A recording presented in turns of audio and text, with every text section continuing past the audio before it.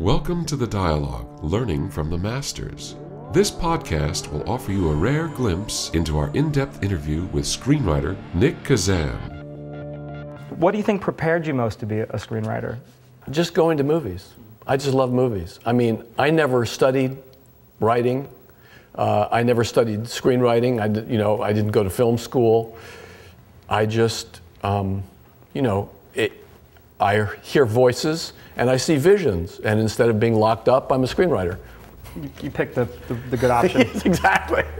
Do you think it's possible to write towards being commercial? Is that ever a consideration in your work, or do you just kind of let the chips fall where they may?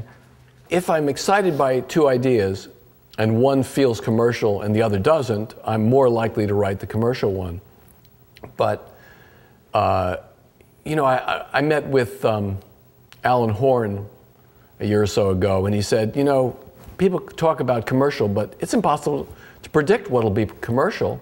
I mean, if someone pitched you the idea of A Beautiful Mind, would you think that was necessarily commercial?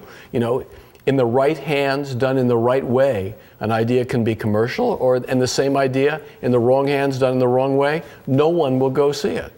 And so, I think that the most important thing is to write something that you passionately believe in, that you see really specifically. And be true to that. And be true to that. And if you can do that, then other people will respond. And, the most unlikely thing could turn out to be very commercial. This has been an excerpt from the Dialogue, Learning from the Masters with screenwriter Nick Kazan. To get the full interview on DVD, go to thedialogueseries.com. There you will find this and all 27 in-depth interviews with the industry's leading screenwriters. You can also find these interviews at Netflix, Amazon, Audible, and coming soon to iTunes.